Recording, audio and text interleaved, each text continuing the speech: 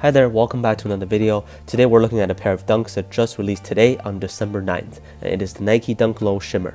The official colors on the box is metallic silver and off noir, and I'll leave a product code in the description if you're interested.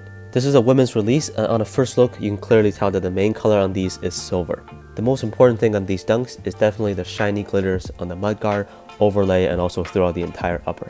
Definitely gives them a very shiny and glossy look to it. It's got a black color swoosh, and the toe box is actually made of a mesh material this time instead of the usual leather that we see on Nike Dunks.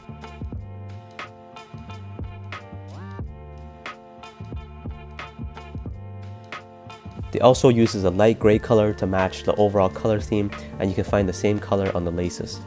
And in addition to these silver or light gray laces, flipping over to the right shoe, you do see an extra pair of laces that is done in the gold color.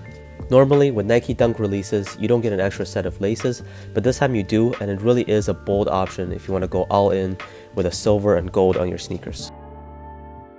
Overall, this is a very interesting release. It's definitely something different, but not many people will dig this shiny or glossy look, and if you don't like it, you probably think that they're just too much. This is certainly the case for us after Nora tried it on, and also here in Toronto, it's been snowing almost every day, so probably not the best time to throw them on right now.